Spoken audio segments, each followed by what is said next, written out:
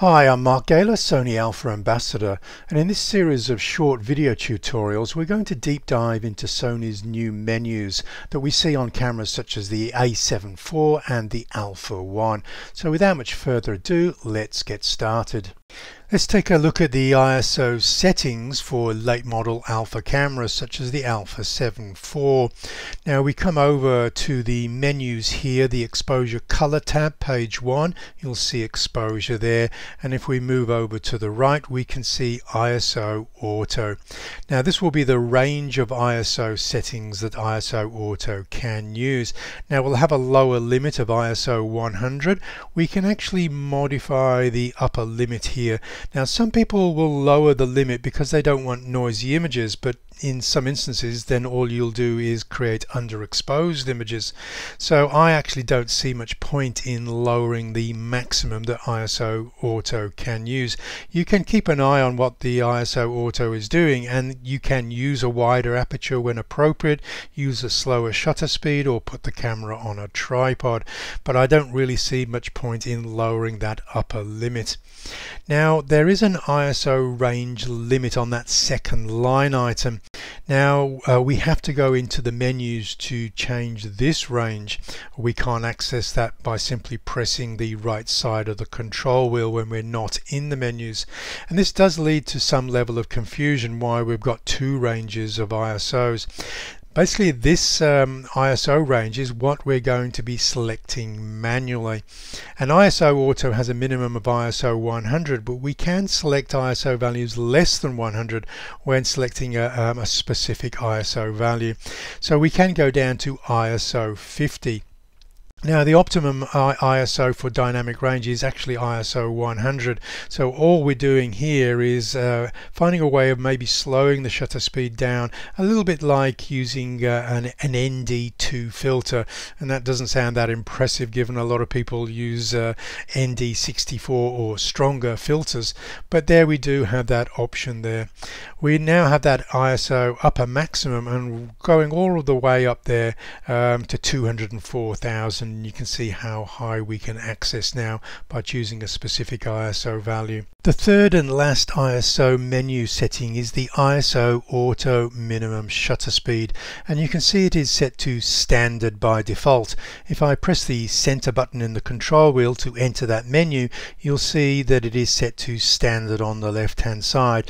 Now we can modify that setting, but first I'll explain what the standard setting is doing. There is a reciprocal relationship between the focal length of the lens and the minimum shutter speed that the camera will use. This is in order to avoid camera shake. So if we're using a 135mm prime lens, you'll find that minimum shutter speed is slightly faster. It'll be 1/160th of a second. If we're using a 50mm lens, it'll slow down to 1/50th of a second, and there is the reciprocal rule.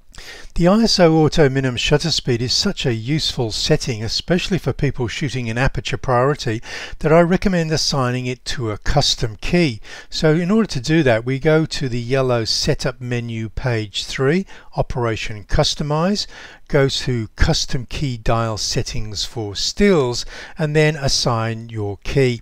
Now I'm overriding here what would have been the movie button, but in stills I don't plan on using that, so I'm reassigning it to ISO Auto minimum shutter speed instead.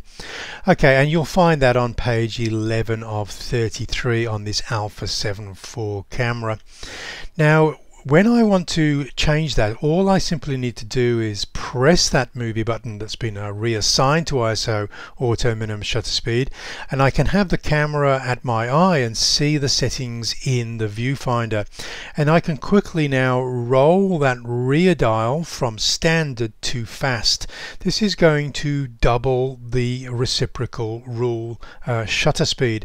So instead of a 50th of a second with a 50mm lens, it's now going to jump to 100th of a second with a 50mm lens, and that means that I'm much less likely to get camera shake even when I'm moving with the camera.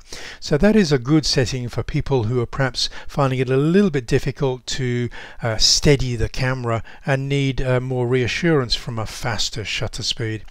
You can also go the other way. For instance, if you drop to one knee, you're bracing the camera, you're trying to keep the ISO as low as possible, then you could, instead of shooting at standard, you could go to slow, which will halve the shutter speed. So instead of that 1/50th of a second with a 50mm lens, it'll go down to 1/25th of a second, and we can go even slower because there is a slower option which will allow us to halve the shutter speed again.